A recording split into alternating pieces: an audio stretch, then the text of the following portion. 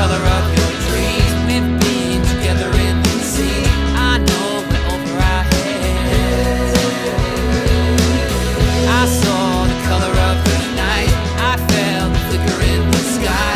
I know it's out of our hands. Hello and welcome everyone to our next episode of Help and Trade podcast, where we give space to entrepreneurs and their ventures. My today's guest is Carlyle. Carlyle is a serial entrepreneur born in Australia, but before I say too much, Carlyle, please, the stage is yours. Great, it was lovely to be here, so thank you for the invitation. And serial entrepreneur, it's kind of one of those funny terms, isn't it? Could have a positive aspect or a negative, but I guess I've been an entrepreneur more than once. I guess I'm worthy of that title of serial.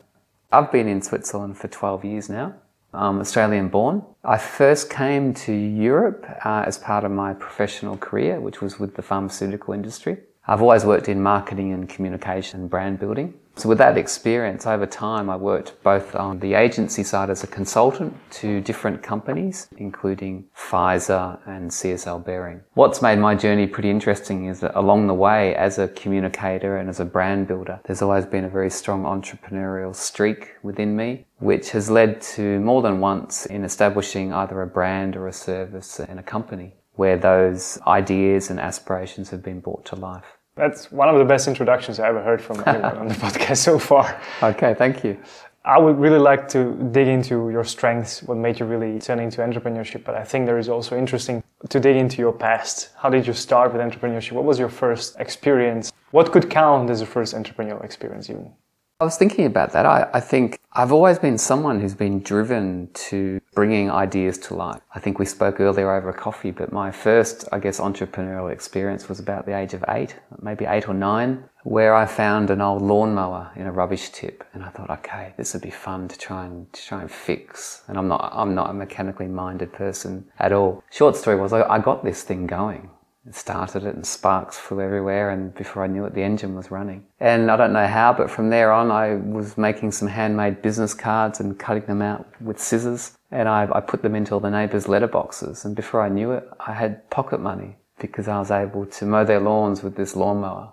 The funny story is that the lawnmower didn't last beyond the first job, but I was able to get customers, and those customers allowed me to use their material and their lawnmowers. And I remember doing that for a couple of summers. And I think the joy there was an idea that had come to life, but more so as a young guy growing up in the countryside, I had pocket money and I'd made that money myself. So I think that's my earliest entrepreneurial experience. It's also a great metaphor for entrepreneurship. You build something in your shack that sparks and does something, you made the best out of it, but the customers come, so hey, it works, it's a product. Well, I think the other thing about that simple example is that things don't never go to plan, do they? Like I had this grandiose idea that this was the machine I needed to do that job. That machine didn't last, didn't work, but the idea of being able to still do that activity continued. And I think that's a big learning in being an entrepreneur. The buzzwords around business today is being agile and having that ability to kind of move and weave and dodge. But I think you need that as an entrepreneur because those initial plans, at least in my experience, particularly in the companies that I formed and when I got a little bit more professional in what I've been doing in the last few years, there's been a lot of flexibility required because those initial plans often really don't go as you might imagine. One of the first things that entrepreneurial lessons are, you need to be able to pivot to the right direction and you need to recognize that right opportunity. Assumption is good and fine, but only the customer will actually tell you what they really need, and you need to be able to listen to and adjust, adapt, evolve, and bring something that is really worthwhile. And usually it has nothing to do with the initial concept. Right, yeah, well said. That's where I think a lot of entrepreneurs have phrases and their mentors have kind of instilled different beliefs. But one of the things that I've really gravitated towards over the last few years is that whole concept of failing fast. Nobody wants to fail, particularly as an entrepreneur, but you also don't want to be gambling.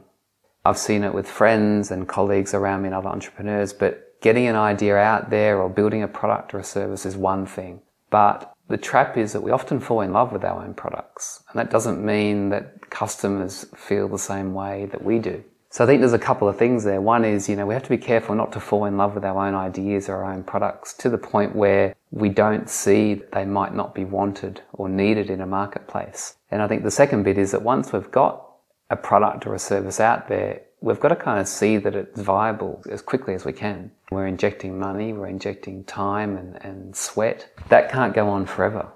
We need to get a return at some point. So I really like that idea of failing fast. Not because I want to fail, but you want to see whether you've got something viable. Too often we spend a lot of time convincing ourselves that we've got something because we have built or created a beautiful product. But that's just, I think, step one of a very long journey for a lot of entrepreneurs. Do you know the term kill your darlings? Right? Yeah, something similar, right? It is exactly what popped up in my mind right now when you Yeah. were speaking about do not fall into your ideas too much. Yeah, I think it's a fine line. We talked about this earlier, but being an entrepreneur, it's sort of cool and trendy and there's a real Generation X component to it. But it's also a curse because I think being an entrepreneur means that you have a certain way of operating, you have a certain way of thinking. And that way of operating and thinking might not work in a conventional company. And I've had that big company blue chip experience where it worked for a while, but then it got to a point where my brain didn't fit that model anymore. Being an entrepreneur, I think, has a lot of advantages and disadvantages to it. But I think one of the things is that it's not just about creating, it's about implementing as well. And I've met lots of entrepreneurs who are fantastic at creating. But the real work, and if you look at the sort of that value chain of activity, the longest element usually of the value chain is in the implementation bit. It's not the development phase. And in the end, we'll always build the idea or the product we have in mind. If we can't do it ourselves, we'll bring in third parties, we'll source that somehow. That bit will get done. That's been my experience at least. Where the real heavy lifting and the longer aspect of the marathon comes in is really that ongoing implementation. And then, at least in my experience, the ongoing management and the running of a business. And I think we forget the running of a business bit as entrepreneurs, at least in our early years as an entrepreneur, because we're so focused on that development bit, which kind of, let's face it, that's the fun, sexy bit, isn't it? Solving a problem, building a solution. That's the bit that really keeps us up until 3 a.m. But it's not that fun sometimes running a business year after year, day after day, with maybe revenues that aren't what we imagined. So the fun stuff is the development bit. So I think there's another angle there that we could talk more about. But as an entrepreneur, I think we really need to see the full value chain from development to implementation to maintenance, because it's a bloody big journey. And I think we're all good at different parts. You know, I don't know your view on that. I'm just wondering right now, having you as a serial entrepreneur in front of me, does it mean you're very good at creation? Or is there also a proven record of you implementing stuff in the long journey? Yeah, well, I've done both. I think in my heart, I enjoy solving problems and either solving a problem through a service or through a product offering. If I'm not solving a problem, then create one and then build a product that you can dovetail into that. Two recent examples of my entrepreneurship have been, you know, I moved into a sports industry where I created a premium sports apparel brand. You know, entered into a completely chock-a-block market, competed against one of the most highest selling products in the market, took market share from them and did really well. But that was about building a brand and maybe a product that might not have been that different to what was out there. But building a brand and a premium service around that product is what allowed me to enter that market. It was definitely fueled by my passion as a competitive cyclist. So there was a lot of passion from a consumer perspective, knowing that I could do it better. So that was kind of one angle. So I didn't really solve any problems there. I really just fed my own ego and desire to dress myself at a more functional level of sports apparel than what was available. And it just so happened that my perception on what the market was offering was also agreed by worldwide customers. So I kind of validated myself. But the most recent example where I'm now really in a service-oriented industry where I'm really solving a problem is a completely different proposition. It's introducing a technology where there's a real improvement on doing a task versus how it's been done over the last few years. And with that comes another layer of doing it in a much more elegant and professional way, where in the end I could probably have a price point of maybe 4 to 5 times more than that service has been traditionally charged. And because it's done in an elegant way, the technology makes it faster, better, quicker, all the stuff that we expect. Customers are also willing to take on that and pay for that. So I've sort of had that service experience and the product experience. And to come back to that first point, you're not always solving a problem, but I think you're always wanting to do something better. And I think that's that traditional academic definition of innovation, which is probably the most used and abused word amongst entrepreneurs. But what's really true is that innovation is really about doing something better, not necessarily quicker or faster, but it's looking at how you can improve on the delivery of a product or a solution. And sometimes it's a very small area of margin that you can tap into that is an incremental benefit or an incremental improvement on the way something might have been done in the past. So it doesn't always have to be radical. It doesn't have to be this amazing revolutionary step from point A to point B. They can be small incremental steps that make something a lot better than how it might have been offered or produced in the past. It's a very positive attitude. But we also spoke about like certain expected pitfalls on the entrepreneurial journey. And you mentioned one, which is fail fast, essentially. Be capable of learning from your mistakes as one of the pitfalls that we have to be aware. What other pitfalls do you think we have to be careful on our entrepreneurial journeys? I think there's a couple there. I think one is to surround yourself with people that will challenge you. Because again, when we fall in love with our own activity or our own product, it's like I'm a father now of a young daughter. You don't want anyone telling your 2-year-old girl's not beautiful, because in your eyes, she's the most beautiful girl you've ever seen. So I guess what you need is a soundboard where you are propped up and motivated by highly energetic people, but also an element of truth where they will have the courage to say to you, listen, I think now you've been chasing this investment for a couple of years. You really don't have any customers in that pipeline. Maybe it's time to reconsider the strategy. So I think surround yourself by positive, like-minded, potentially other entrepreneurs, but also make sure within that audience mix of your inner circle, you've got people that are happy to challenge you, to keep that level, that balance of what's realistic versus what your aspirations might be. So I think that balance of surrounding yourself with the right people is probably one. I think for me, the second one, which is where, at least from one of my companies, was a real challenge, was chasing investment too hard. As entrepreneurs, we need a certain level of capital. Often our own injection of capital is time and expertise, initially not so much financial elements. The money many of us bring to a new business as entrepreneurs is limited, and at some point that gets burnt up really quickly, so we're chasing additional money. I did that a couple of times, and as a consequence probably brought in the wrong people into my business, because I brought people in that had money versus people that had additional skill sets. And I guess there's a few ways you can finance a business. You can bring in people with that capital and diverse your shareholding, because you're offering up shares to that people. But what I found in small businesses is that often the people that you bring in with money also want to be involved in the business. And sometimes they don't really have the complementary skill set that you're looking for. But because they've offered you that capital, you kind of make that allowance for them to be operational. So I think chasing capital and investment is good if it's really just for the money. But I think you've got to be very careful about handing over operational experience to investors if really all they've got that you're interested in is the capital. So in my experience, I brought someone in that had the capital, had what I thought was operational experience in a certain sector that I needed support in. And they really didn't have that level that I needed. And as a result, I ended up with a business partner that was really underperforming and very difficult to exit from the business. So I think, and that problem stemmed from the goal of feeling that I needed an investor. So I think that's we could talk a lot about that topic, but I think be very careful about chasing money and the concessions and allowances that you're willing to make to get that investment into your company.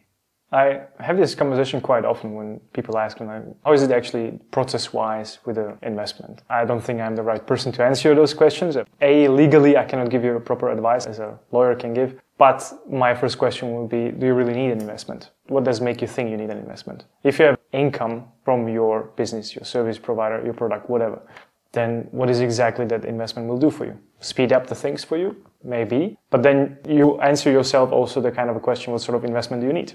You really just need capital. If you have the numbers, maybe institutional investor is a better choice.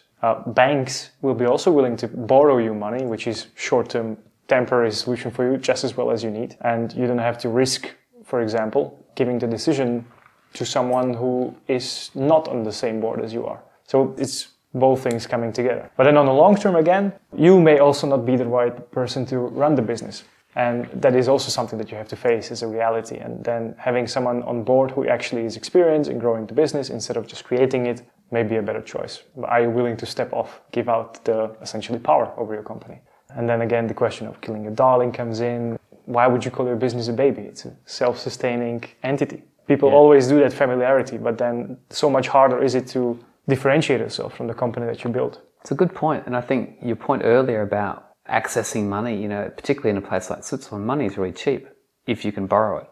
2-3% short-term loans. If that's really all you need, then that's a really great option. If you are financing growth, so if you're taking an investment to support a growth strategy, maybe the question that's worth asking yourself is, usually to attract an investment, you're beyond proof of concept. You have a market, you have a product, you've got established customers, but they're all at a very infinite level. So you've proven that. So maybe the best way to finance growth is organically.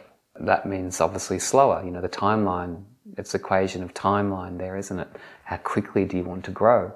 But there's certainly nothing wrong with growing a business organically if it means it's safer, if it becomes more secure, and if you obviously don't need to let go of any of your own equity.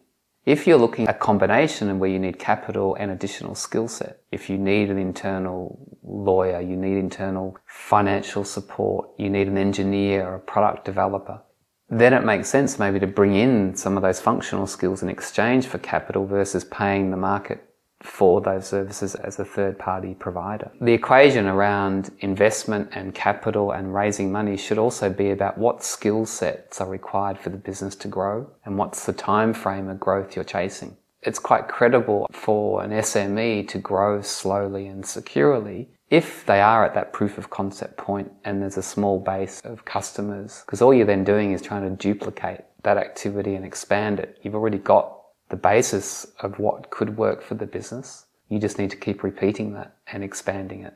So I think it's a really big topic as to what's your intention behind capital, chasing capital.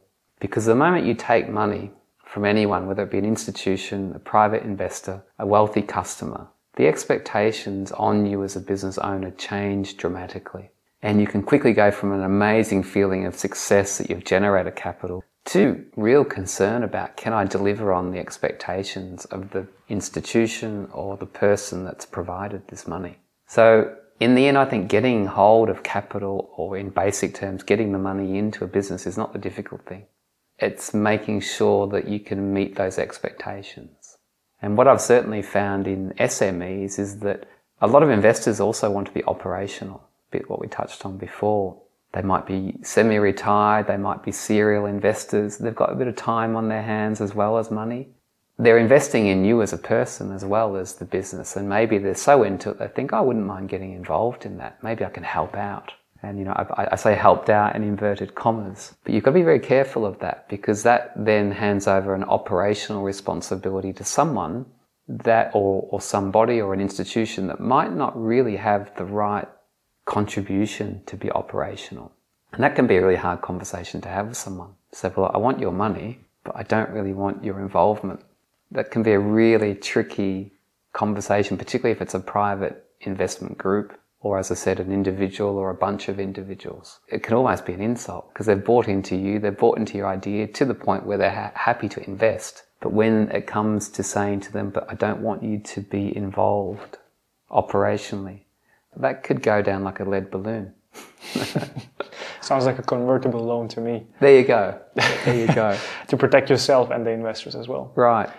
I would like to shift our focus from sort of investment and money, etc. Something that is really scratching my mind right now, which is you being an Australian, your cultural background is different. Your co-working is different. Your expectations are different. Do you think there was a sort of advantage when you came to Switzerland because you come from Australia?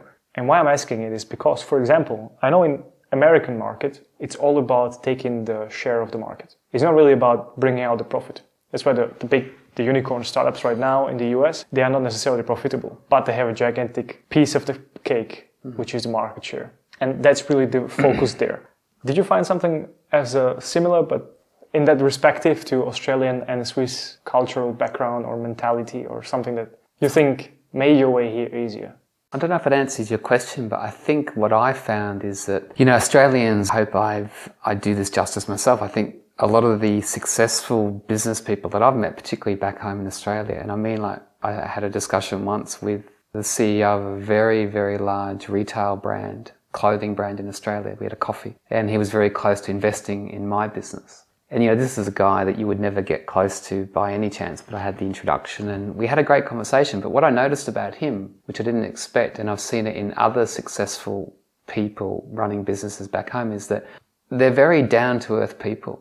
And there's a high level of integrity and trust established immediately, particularly in, say, an older generation of people, maybe the age of my parents. They're not as academic as we are today. People like us have done our business degrees. We've probably done at least 2 or 3 degrees. And they seem like the right pedigree of the right stable of skills to have to be an entrepreneur today. This guy I'm thinking of, who was the head of a brand called Just Jeans in Australia, which became an international brand. He's a guy today in his 70s. He probably grew up in a suburb of Melbourne with no formal education, but was a great communicator. He probably grew up with a very high level of engaging skills that attracted and allowed him to build networks of people that would support him. So what I have to probably get closer to an answer for you is that I think what I've seen being an Australian in Europe is that, particularly as an entrepreneur, you can articulate your ideas very clearly. There's no grandiose thinking. You're very practical in terms of what the objective of this business is, what you want to achieve. And I think you can establish trust and integrity quite clearly with people, whether it be people that you want to bring into the business on an operational level, or whether it be potential investors or customers. The skill that we have as Australians, which I think is part of our personality, is that we're not that complicated. And I think also in business, that's really important. And we're all graduates of business schools. I look back at some of that stuff and cringe a little bit, because it's not how the real world operates. You don't have to speak with an amazing vocabulary. You don't have to use fancy words when you're meeting with other business people. It's about keeping it real and authentic. And I think some of the fundamental attributes that I've really lived by in business, but also privately, is to be authentic and to do it with integrity. You don't need to roll through the business network with the most amazing buzzwords or catchphrases that you've picked up out of a Forbes magazine over breakfast yesterday morning. And I think we see too much of that sometimes with graduates coming out of business schools, and it's good because it's buzzy and they're really engaging, sparky people. But I think at least the cultural background that I come from, and what's helped me, because it's part of my personality, is kind of just keeping your feet on the ground and speaking about things in really straightforward ways with simple terminology, simple concepts, can be understood by customers, investors, colleagues. And I think that's what we have in our Australian culture, which is the only culture I know. But I definitely think it certainly helps me in my operations today in a place like Switzerland. It's a long answer, but I'm not sure if we got there in the end, but... Perfect. Thank you. Good. My question on the spot would be really, as you're aware, the podcast is all about motivating people towards entrepreneurship. The very first question, of course, is I have this grand idea, but how do I start? How do I start? How do you start? You've got to share your idea, don't you? I guess, with someone or somebody, or test it. There's that pilot phase of the idea. My latest business, and it's a company called HydroPure Ionic Glass Cleaning. It's a year old today, and I had the idea while my wife was away in the US. Don't ask me how I got the idea, but I remember one night after her working day in California, I shared this idea with her. She's like, where did that come from? And it's like she was totally, going into this whole industrial area of looking at better ways to clean residential and commercial glass. It's not something her and I have ever spoken about. She probably knew I had no interest in it. That was the first conversation I had. And the first response was, are you crazy? So it wasn't exactly like I shared it with someone who gave me support to take it further. But over a period of weeks and months, as my research continued and as I introduced some technology to deal with that problem of finding a better way to clean large panels of glass or glass objects, then the next conversations that we're having was, oh wow, this looks like a good idea. And then before you know it, you go and test it with a potential customer and you see a result and it's like, wow, this really works. So I guess those early reactions to your own idea is that you've got to test it. You've got to have the conversation where someone can challenge you. You've good or bad, as was my case. And then you've got to quickly test it as quickly as you can. And I think that's what today we might call a pilot phase. It's that proof of concept component. And try and scale up that proof of concept to a size where it becomes robust. Because only then can you say, I think I might have an idea here that's viable. Because I think we're all good at, particularly entrepreneurs, we're creative people. Like, I'm a musician. That's another part of my creative brain that I can express. I don't have to chase investment for it or anything like that, but it's a creative part of my brain. It's not that different as an entrepreneur. You're trying to solve problems. You're trying to commercialize an idea. But I think you've got to be efficient in that process because, as I said, it comes back to that first topic. We can quickly fall in love with our own ideas to the point where we are gambling for so long that we haven't failed fast. If we haven't failed fast enough and we're not gambling, then it's pretty likely we might have a great idea that could be commercialized. So to answer your question specifically, I think the moment you get that idea, I think you've got to try and share it with people that are going to kind of give you that initial response. And sometimes it's not the response you want. The one I got probably should have made me stop. But 12 months later, I've hit my revenue target. I broke even in 4 months. I'm independent. I'm now looking at a franchising model that may come to life within the next 18 months. So, you've just got to be resilient enough to stick with it, but not be gambling. Carlyle, unfortunately, we are running out of time, and so we have to close the podcast recording. However, is there last thoughts you would like to share with the audience? And I would also like to announce that there is going to be a continuation of our chat because I really enjoyed it and I would like to invite you for another podcast episode for sure in the coming months. So if you have one thought that you would like to share that should motivate people to go for entrepreneurship. Yeah, I'm speaking very clearly about my own experience. So, apologies up front if these don't resonate with our listeners, because I think you've got to, we experience life through our own eyes and soul. And this is really my take on the entrepreneurship. But I think what's really cool is that keep those ideas rolling, keep energetic, surround yourself with people like yourself who are really excited about business and new ideas and building businesses, because this is really exciting stuff. Just be mindful that it's a real journey, and there are days when your energy levels are really low. It's like when I do a gig, there are nights when I know I'm really on pitch, I'm singing well, I know my material great, and I love it, and it's like a drug, you want more and more and more. But there are other gigs when you just want to crawl out the back door of the stage and disappear as quickly as possible. The difference is though, as long as by the time a few days pass by, you have enough energy to give it another go. And I think business is exactly the same, particularly as an entrepreneur. So keep looking for podcasts like yours, keep listening to this type of content, and surround yourself with like-minded people.